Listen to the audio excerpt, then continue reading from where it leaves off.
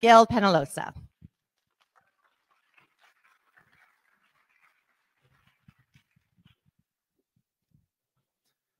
Thank you. I heard people were asking that you need people, you need talent. As mayor, that is going to be my top priority. How to retain and how to attract the best people.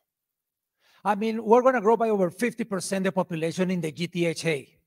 But are we going to get the cream of the crop or are we going to get the leftovers?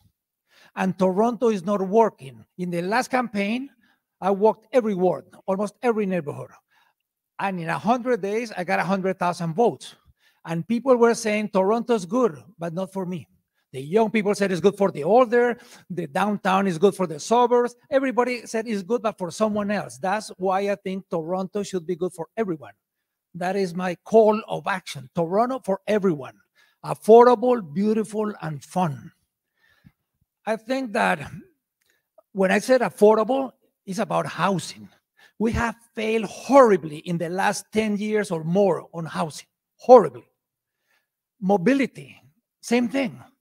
On social services, it's very clear. So that is affordable. When I'm saying beautiful, the streets, we got to get the streets clean. We got contracts on the garbage, they don't work, and we don't cancel those contracts. And when I say fun, we need a city that is fun. 4 seasons.